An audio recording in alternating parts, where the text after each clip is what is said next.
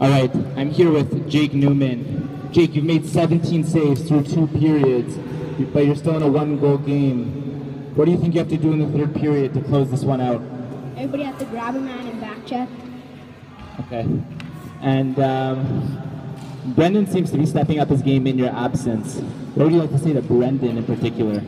Good job. And it seems like Coach Jay is piling up the wins early in the season. Do you think Coach Jay has an advantage over Coach Dev? Yeah.